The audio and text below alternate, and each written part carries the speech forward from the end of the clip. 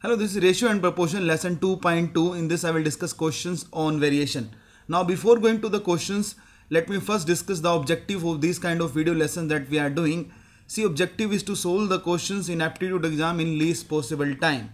Now how can you solve the questions in least possible time? First of all, your concepts must be absolutely clear. Second thing, you have to apply the common sense or logic. It means that sometimes by using the option or by assuming something, you can solve the questions. And third is your calculation speed and simplification speed must be fast. And you have to always avoid the cramming and memorization. Again, I am saying always avoid the cramming and memorization. So the first question is, a precious stone worth rupees 7272 fell and broke into 3 pieces, the weights of which are in the ratio 1, 2 and 3. The very important to understand here is that the weights are in the ratio 1:2:3. So we can assume that the part 1, part 2 and part 3 of the stone, this is unbroken stone. I am assuming that there is unbroken stone, its weight must be something else, and these are broken parts, part 1, 2 and 3. The weights of which are in the ratio 1:2:3. So let the part 1 weight is 1 gram, part 2 weight is 2 gram, part 3 weight is 3 gram. We can assume any number in the ratio 1:2:3. So best would be 1, 2 and 3. And that is what I was saying about the common sense. You have to assume data so that it will be easy for you to solve the question. What will be the weight of the unbroken stone? This will be 3 plus 2 plus 1, 6 gram by common sense. Because the weight of the parts will combine give you the total weight of unbroken stone. So unbroken stone was of weight 6 gram. Again, I am saying you can assume any values of weight which are in the ratio 1, 2 and 3. You can assume 10 gram, 20 gram and 30 gram. But the most convenient would be 1 gram, 2 gram and 3 gram. Now what the question says that the value of the stone is directly proportional to the square of weight. The value of the stone is directly varies or proportional with the square of the weight. Now I told you how to convert the sign of variation into sign of equality. We have to multiply by a constant k times the weight square. The W stands for weight. So can I say that the value of unbroken stone V would be k times the weight is 6 gram, 6 square. The value of this part V1, value of part 1 will be equals to k times its weight is 1 square. Value of the second part V2, its weights would be k into 2 square. Value of the third part would be k into its weight square. So can I say that the value of unbroken stone would be how much? This is 36k. Value of first part will be k, value of second part would be 4k, and value of the third part would be 9k. Now what the question is saying, find the loss as the stone is broken and into some pieces. We need to find the loss due to breakage. Now the value of the unbroken stone was 7272. So can I say 36k is equals to 7272. Can I say k is equals to 202. If you divide this become 202. The value of k you got is 202. Now we need to calculate the loss due to breakage. Now earlier value was unbroken stone is 36k. The value of all the parts. The value of all the parts, if you combine, this will be 9 plus 4, 13 plus 1, 14k. It means that the unbroken stone value was 36k. Due to breakage, the stone's combined value of all the pieces is 14k. Now what is the loss? Loss will be equals to 36k minus 14k. Can I say this is equals to 22k? That will be the loss. This is 14k. 22k will be the loss, and we know the value of k. So actual value of loss would be how much? 22k. That is 22 into 202. Can I say my answer would be 44. That will be the loss that I have to bear if the stone broken into 3 pieces. Option number 2 will be your final answer. Now this question, if comes in exam, can be solved under a minute. The only thing is that you have to do all these things verbally. If I have to solve this question, I can straight away solve this question verbally, even without writing, because I know that the unbroken stone value will be 36k, broken stones pieces value will be k plus 4k plus 9k, 14k. So loss will be of 22k, which is equals to 22 into 202 4444. Question 2 says that the force of attraction between the two bodies is proportional to the product of their masses and inversely proportional to the square of the distance between them. If each mass is tripled and the distance between the bodies is reduced by 1/4, then the force of attraction between the two bodies is how much times the original force of the attraction. That is what we need to find. So can I say that the force of attraction vary directly with the or directly proportional to the same thing, product of the masses. Let's say mass of first body is m1, the mass of second body is m2. The same force is inversely proportional to the square of the distance between them. Let's say distance is d.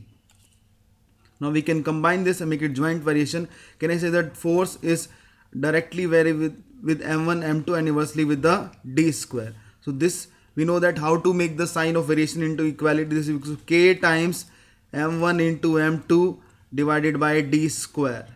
Now what the question says that if the mass is tripled, each mass, and the distance between the bodies is reduced by 1/4. Now I am calculating the new force F dash. F dash would be how much? This would be k times, if the mass is tripled, can I say that mass triple means that mass becomes thrice of m1 and thrice of m2, and the distance between the bodies is reduced by 1/4.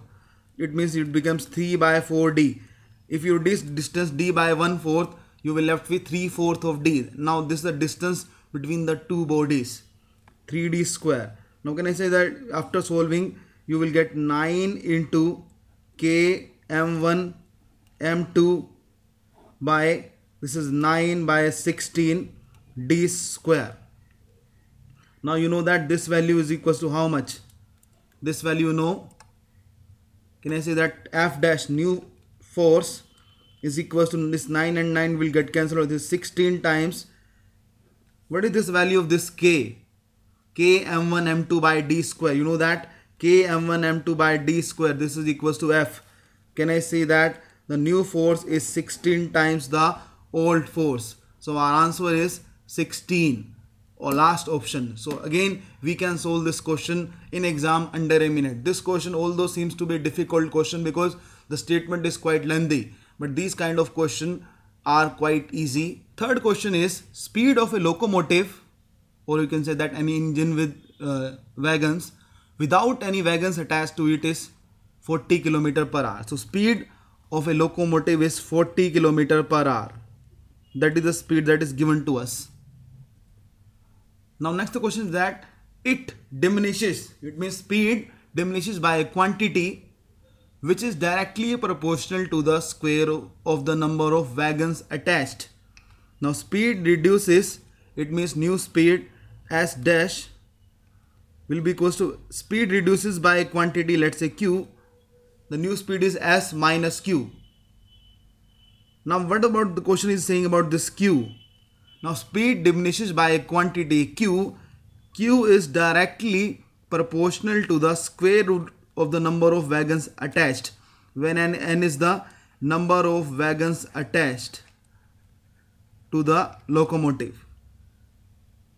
Can I say that new speed would be how much? This is actual speed minus q. Now what will the value of q? Q is directly vary with the square root of n. Can I say that we have to remove the sign of variation? We will put a constant. Can I say q will be equals to k times the root n. So can I say new speed s would be s dash would be s minus k root n. That will be the new speed. Actual speed minus k times the root n. Again in this question language was quite difficult, but you have to understand word by word. The speed diminishes by a quantity, let's say q. So now new speed would be original speed minus q. Now what about q? Q is directly proportional to the square root of number of wagons. Now this is proportional. How to remove the sign of proportion or variation? You have to just make a constant. Now what the question says that if the speed is 34 when the 9 wagons are attached, speed is 34, the new speed is 34, original speed S was 40 when 9 wagons attached. So can we find the value of k? Yes, we can find. So can I say k root 9, this will be equals to 6. This is 3k would be 6. Can I say k would be equals to 2? We got the value of k. So put the values of k. The new speed S dash would be equals to original speed minus twice of square root of n. I have put the value of k. Now what the question says that find the maximum number of wagons that can be attached. We will need to find the maximum value of n that can be attached so that the speed should not falls below 26. Can I say that S dash is equals to S is 40 minus twice of root n. Now this value S dash should not fall below 26. It means that the new speed should be greater than or equals to 26. It should not be less than 26. Now what should be the value of n? Again we have to take the help of options. Now question saying about the maximum number of wagons that can be attached so that speed should not fall below 26. It should be equal or greater than 26. Now again apply the common sense. When the question is saying about the maximum number of wagons, which option I should try the first? I should first try the 64. Now if you put n is equals to 64, what will happen? This will be 2 into root 64 will be 8. 2 into 8 16. 40 minus 16 answer would be 24. Again you have to solve this kind of equation verbally so that you can try out options faster manner. So 64 won't be our answer, because if you put n is equals to 64, this will be 40 minus 16, that is 24. We want that speed should be greater than equals to 26. So 64 won't be our answer. Second option I will try 49. Now if you put n is equals to 49, this will be 49 root is, you can say that this will be 40 minus 2 into 7. That is 40 minus 14, answer is 26. Yes, we can have the speed equals to 26. So maximum number of wagons we can attach is 49.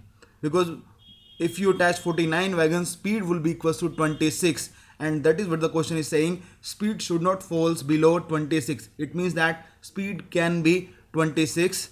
And the maximum number of wagons, our answer would be 49.